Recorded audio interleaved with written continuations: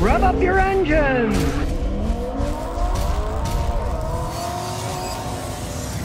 Today I'm going to talk about how you can maintain the turbocharger in a car so it lasts as long as possible. Now, this is a 13-year-old Volvo with a 5-cylinder turbocharged engine. Turbo still works perfectly fine because it's been taken care of. It's got 197,895 miles on it. They use a turbocharger that takes exhaust gas to spin blades. Back in here, there's a turbocharger. The exhaust gas spins the air, and then the inside of the turbocharger rams air, and it rams it through this big tube that goes down into the intercooler that's in the front of the engine. If you look in here, you can see the intercooler fins. It looks just like a radiator, only it's the cool air that the turbocharger rams in. Then on the other side, the compressed air goes down and goes into the intake, rammed into the engine to give it more power. Now, at the heart of the system is the turbocharger itself. And here's tricks to make it last as long as possible. First, when you start a turbocharged engine cold,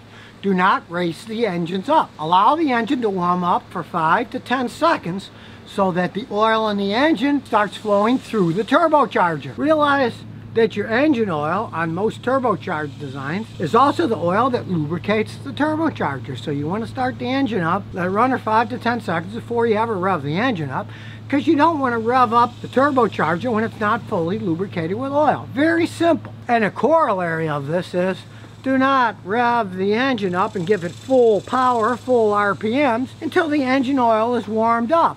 So you want to drive it around a few minutes before you rev it to full power. You know, you start it up, you're going someplace, don't get in it and floor it and go as fast as you can. After, say, 4 or 5 minutes, the engine's warmed up enough that the oil has got its consistency just right, and then you can go full power. And the third thing is also oil related. Use high quality oil and change it a lot. Here's where full synthetic oil is best. Full synthetic oil works under hotter temperatures. Guess what your turbocharger does? The turbocharger uses hot exhaust gas to spin itself. It gets super hot. This is where synthetic oil is best. You got a turbocharged car, definitely use full synthetic oil. And change it a lot. Me, I change it every 5 to 7,000 miles. And realize that if you're driving at high speeds really fast with the turbo, some turbos will actually almost start to glow from the heat. They get so hot. So if you're driving it hard, make sure when you come to a stop and you're going to shut the engine off, wait about 30 seconds so that the oil can flow through it. And some of them are also water cooled, and so the coolant can flow through it to stop any built up heat from damaging the turbocharger. Now, years ago, before you shut them off, let them idle for 30 seconds to a minute. The metallurgy is better than it was when I was a younger mechanic, but still, you're driving it hard.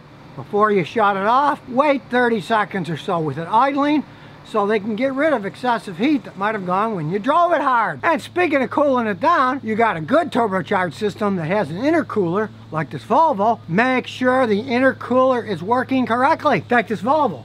The intercooler's inside here. What's going to happen? If you drive out in the country at night all the time, bugs are going to get in there.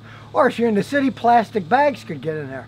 You want to make sure that it's clean, hose it down with water if there's bugs on it, and that there's no plastic bags or anything that are restricting flow to the intercooler. And always check the intercooler line. This is plastic, they can crack. Then when you go down to the bottom, it's rubber down there. And on the other side, that's plastic too, and there's rubber in the front.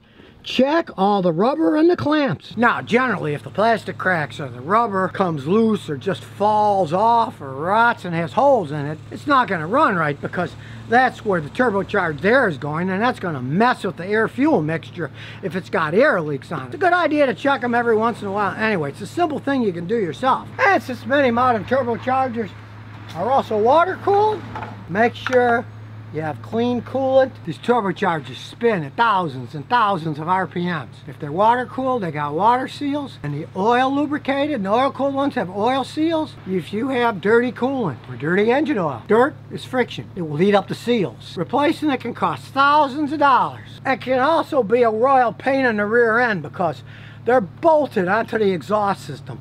All that heat A lot of times that metal's practically welded on and rusted, and when you start taking it apart, pieces often break. Then you got to end up changing exhaust parts if they're rotten and crack when you take them apart. You want to make that system last as long as you can without having to take it apart and replace it by keeping the coolant and the oil clean. And of course, if you do want to get better gas mileage with a turbocharged vehicle, you don't want to accelerate harshly all the time. Turbocharged engines get better gas mileage than a non-turbocharged engine. But this advantage is totally negated if you're always flooring it and the turbo is kicking in full force and the engine's accelerating as fast as it can, then you're going to get much worse gas mileage.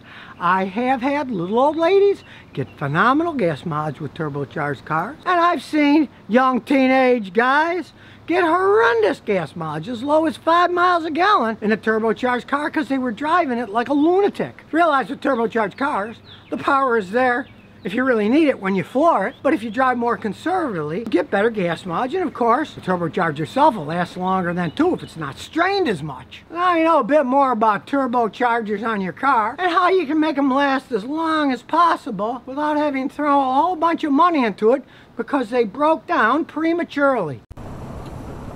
So if you never want to miss another one of my new car repair videos, remember to ring that bell.